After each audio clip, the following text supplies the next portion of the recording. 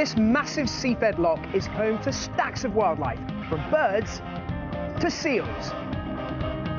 The first night was spent camping out underneath the stars. But day 2 has a new challenge. We're searching for sea monsters. Diving in Strangford is famous for conger eels, mysterious slippery predators that can grow to be 2 meters long.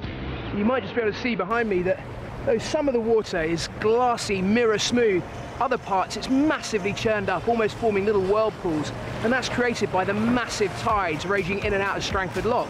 The big benefit of that is that it drags up nutrients from down low, and that starts a whole massive food chain of animals all feeding on each other. And it's some of those top-of-the-line predators that we've actually come here to find. Over the years, Strangford Loch's been a pretty treacherous place for ships. As you can see behind me, this is half of a massive ship, which is obviously broken in half. The other half is completely submerged, and that's where we're heading. But swirly currents, shy creatures, and a spooky wreck full of hiding places will make this a real challenge. The submerged hull of a ship provides endless places for plants and wildlife to colonize and forms an extensive reef.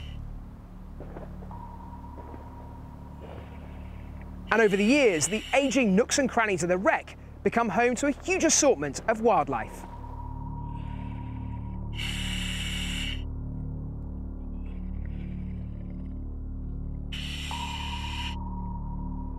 Wow!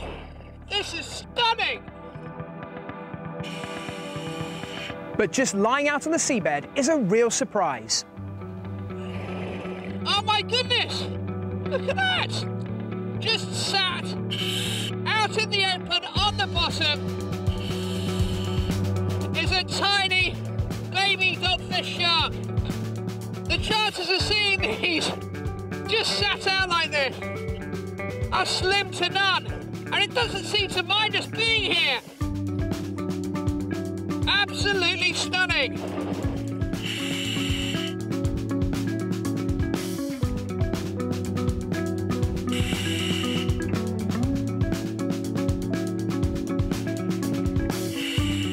This is a really cool find. It's an edible crab.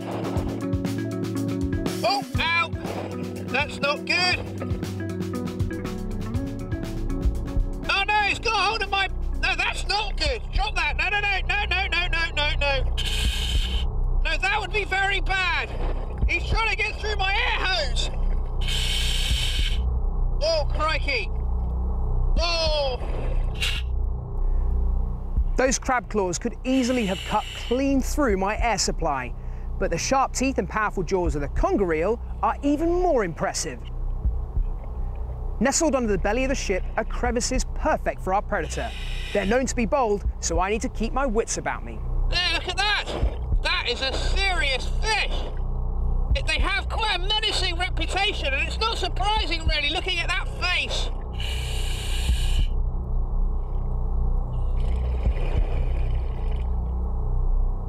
Whoa, here she comes! Look at that! Whoa! Right into my torch! They are such an extraordinary sea monster! I mean, it is a fish, the conger eel, but it kind of looks like some crazy mythological creature. They are fearsome looking. The teeth are very, very small, sharp, pointed, and it's said to have incredibly powerful jaws. Fisherman! Oh crumbs, it's going right between your legs, Johnny! Whoa! Fishermen give great respect to these animals. They know that if they take them on board, they can give a fearsome bite. Swimming back down to its other hole now. Shark, crab and conger eel in one extraordinary dive. This wreck is a treasure trove of watery wildlife and every species native to UK waters.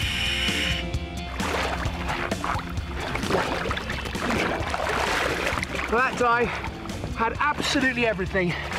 Mysterious sunken shipwreck, loads of spooky sea monsters. You just have to say, Strangford Loch is wildlife and adventure central. I love the place. Ah! Nice job, guys.